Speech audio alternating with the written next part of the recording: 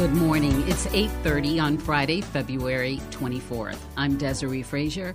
This is Mississippi Edition on MPB Think Radio. On today's show, the Senate overhauls a House bill designed to give jurisdictions in parts of the capital city to appointed judges and prosecutors. Then, health leaders in Alabama look for alternatives to chemical and danger punishments. Plus, a look at legislative efforts to reform sexual assault laws. This is Mississippi Edition on MPB Think Radio.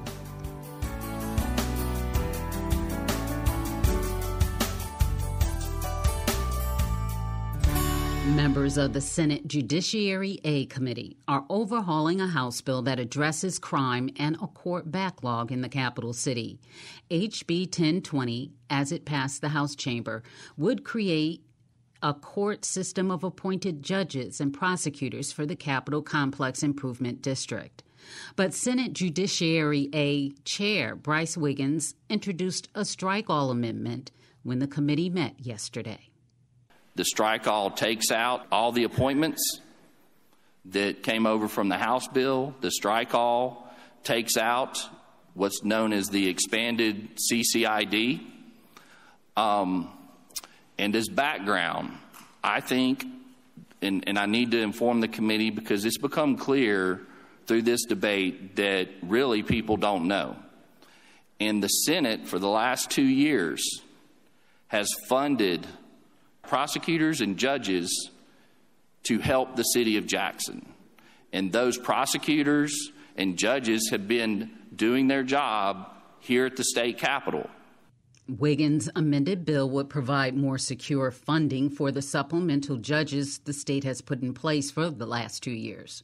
We are codifying what we have been doing as a state legislature for the last 2 years.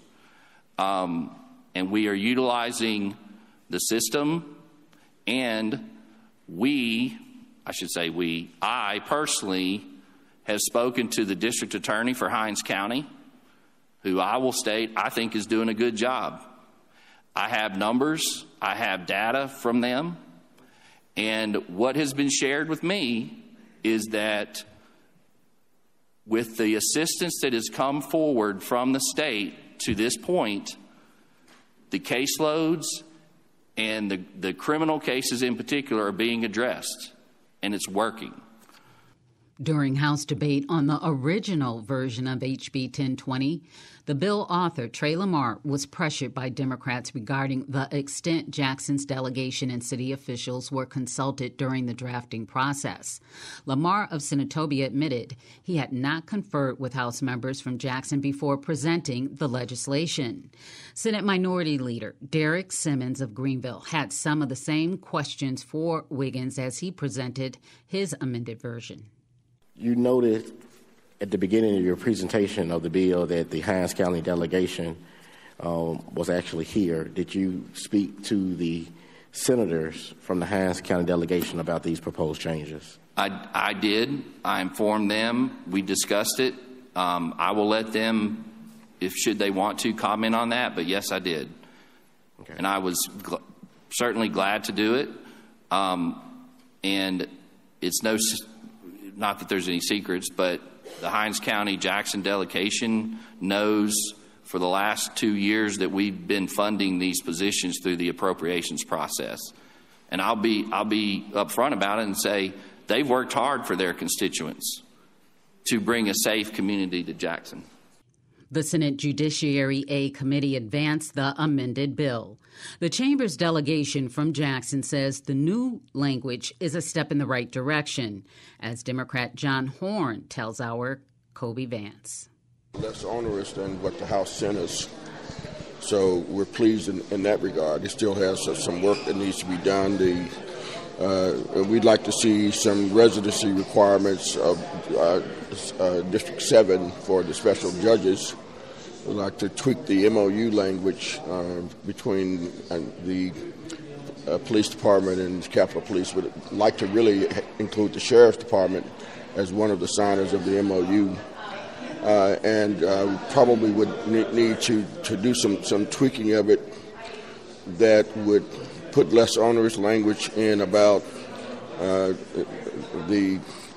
if there's a dispute, it falls to the Department of Public Safety as being the last word, having the last word on the situation.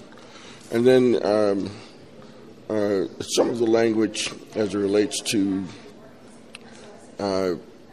putting a sunset on the special judges, that's important. If we're trying to deal with backlog, let's deal with backlog.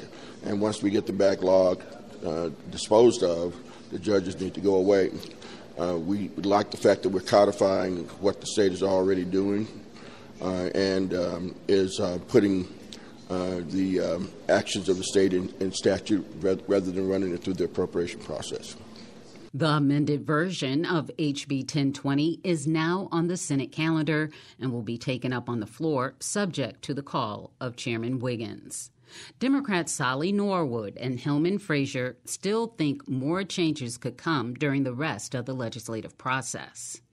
It's still working document. It's in process, and it still has to go and be agreed upon with the House. But I think we've made some progress. The judges are no longer there.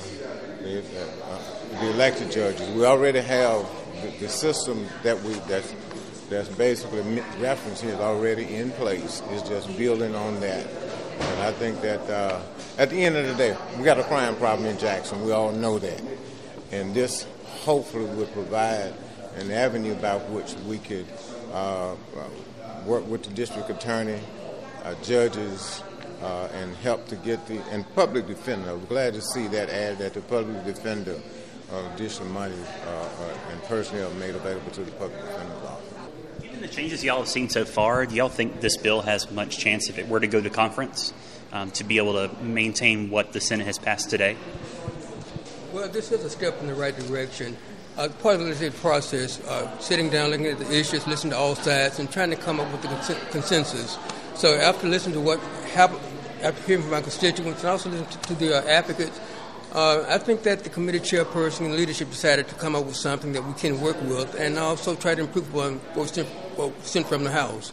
But like I said, this is not the final product. We're going to see what happens on the floor of the House, of the Senate, and then send it to the House and see what happens there. Chairman Wiggins says he plans to stand by the Senate's version of the bill should it go to conference.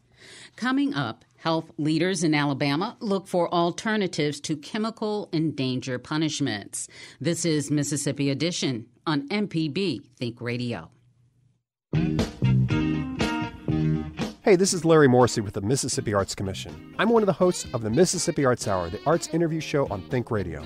We talk with visual artists, musicians, writers, as well as people who help bring the arts to their communities. We hear about how each artist learned their craft and get some insight into their creative process. You can hear the Arts Hour every Sunday at 5 p.m. on Think Radio, or listen anytime by subscribing to the show through your favorite podcasting app.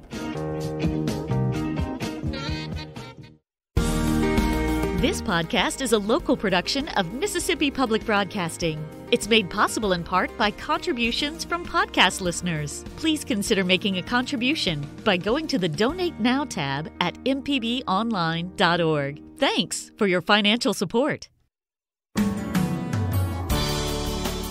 This is Mississippi Edition on MPB Think Radio. I'm Desiree Frazier. Alabama has some of the strictest laws on prenatal drug use in the country. Running afoul of them can cost thousands of dollars, leave a woman with a felony record, and face the prospect of giving birth in prison. Advocates and reproductive health providers say there has got to be a better way. From the Gulf States newsroom, Maya Miller looks at alternatives for pregnant women when addiction is criminalized.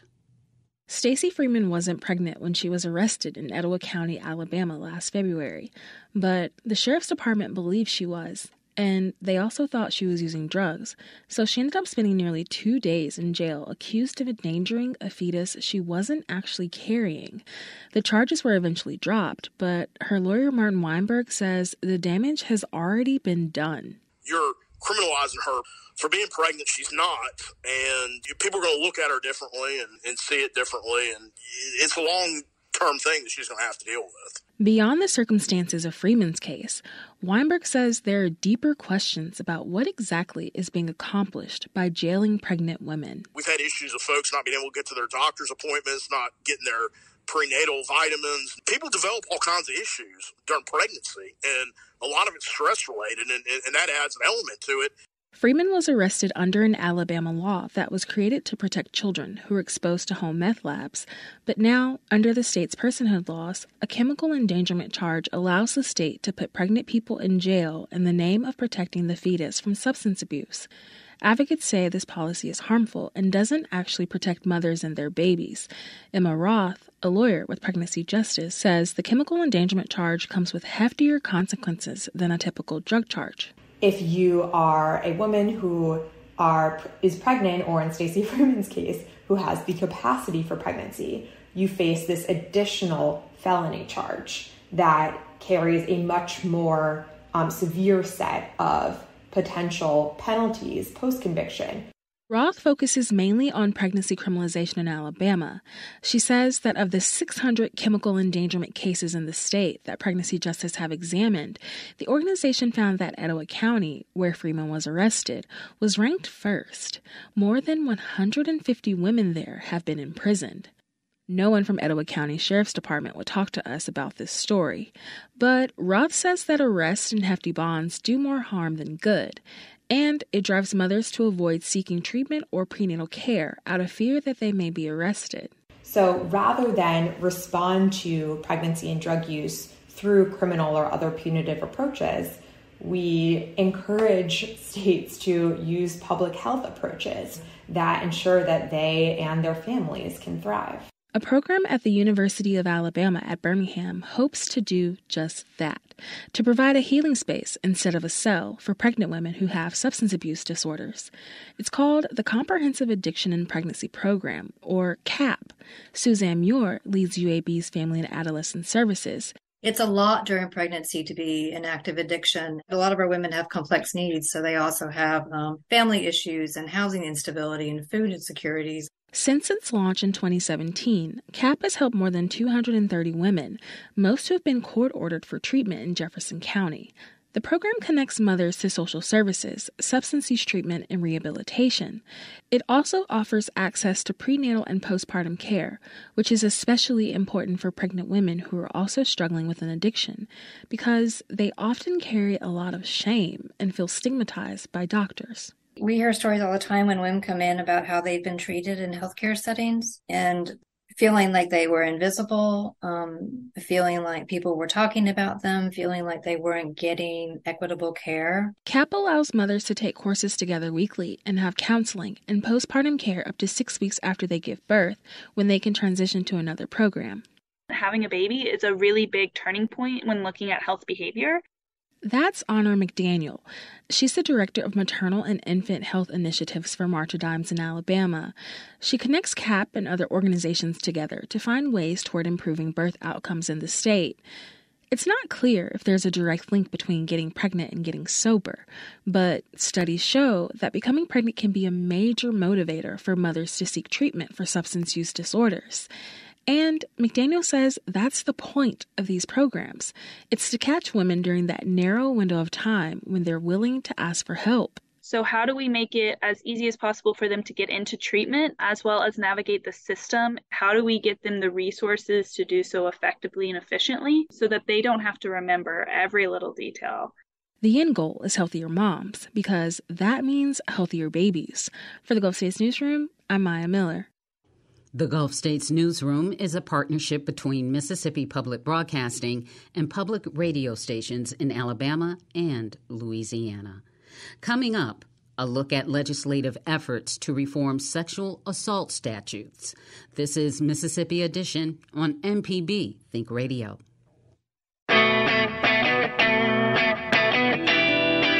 When you look at your vehicle, think of MPB. Need to get rid of your ride? Donate it by calling 877-MPB, the number 4, CAR. Need to have some work done on your truck? Listen to AutoCorrect Thursdays at 10, Saturdays at 11. An MPB license plate reminds you that MPB is with you wherever you go. Go to your county office and ask for an MPB car tag. MPB and cars, better together. This is Mississippi Edition on MPB Think Radio. I'm Desiree Frazier. A coalition of legislators, activists, and medical professionals want to see legislation passed that does more for victims of sexual assault. 2 bills remain active that will reform some of the state's sexual assault statutes. One of those bills would require law enforcement to send rape kits to forensic labs within a certain number of days. Experts say this bill is in response to a backlog of rape kits throughout the state. A second, authored by Republican Dana McLean of Columbus, would change the definition of rape. Our Lacey Alexander asked McLean about her efforts on this issue. I'm calling it the rape bill. Basically what it does, it redefines the definition of rape, which currently in Mississippi Code is intent to forcibly ravish a female of previously chaste character. So previously chaste character, by Mississippi standards, what even is that? Well, there's no definition of that. I believe chaste meaning not promiscuous. It's just a definition that goes back decades, and it's not in line with the current sexual assault and sexual battery statutes. So what this would do, the current definition would be repealed, and it would be replaced with the sexual assault, sexual battery definition currently on the books. And what is that definition? Not sure you want me to read it. So a lot more defined, a lot more explicit, not something that can necessarily be found a lot of loopholes in, you would say. Exactly. And like I said, it just is consistent with the current statute for sexual assault and sexual battery. Now, this legislative session, we've been going through a lot of controversial bills that are seeing a lot of votes along party lines. However, your bill seemed to gain almost unanimous support. Why do you think all of our Mississippi lawmakers agree on this topic? Well, I think it makes sense. We have been advocating against human trafficking. We've been advocating for rape kits to be processed speedily, and so I think this just kind of goes along with what we're doing, and it's a women's issue, basically, even though anyone can be raped, male or female, but I see this as a women's issue, and there are so few women in the legislature. We really have to champion these issues, or they just don't get talked about. There's also a House Bill 485 about rape kits that was also passed unanimously. Why this session is there multiple pieces of legislation on sexual assault, do you think?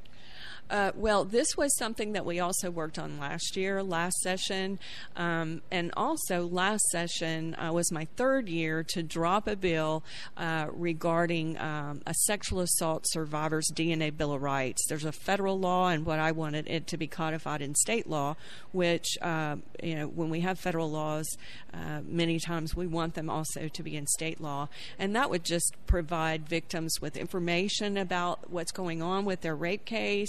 Is their rape kit, has it been tested? Have they found a match? So this was something that I've been working on since my first year in 2020. But last year, there was also a rape kit bill that was dropped that also did not make it through, as mine did not. So what we've done is we've combined those two bills, and I worked this summer with some of the other legislators in the Senate and in the House, and with Sandy Middleton and with Nurse Beth, and we came up with this comprehensive bill that includes all of that, but also the protocols to that we need to have in place regarding these kits. How long can they be, sit in a policeman's car? How long before it needs to be tested? Those types of requirements. And with support this loud, do you foresee any kind of issue with getting it on the governor's desk? I sure hope not, but you never know. I've heard that there's some opposition to removing the spousal defense in the rape bill. I don't know why that would be the case, but that's the word on the street. So hopefully we can get both of these bills through the Senate and onto the governor's desk. It's important for victims. It's important for women in general. And one last question for you. It may seem obvious to most people, but just to educate our listeners, talk to us about what the spousal defense is and why you want to fight so hard to get rid of it. Well, it's a threshold defense. If you are actually married to the victim, that's your first line of defense. As we know, there's domestic violence in our state. There are estranged couples.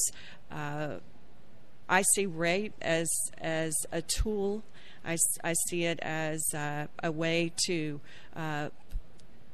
put power over a victim, and I think it's important that we no longer have a marital defense, a spousal defense. Most states have repealed it, just a handful of states that still have it on the books, and it's important that we give our victims the rights that they deserve. Thank you, Representative. Representative Dana McLean is a Republican from Columbus. This has been Mississippi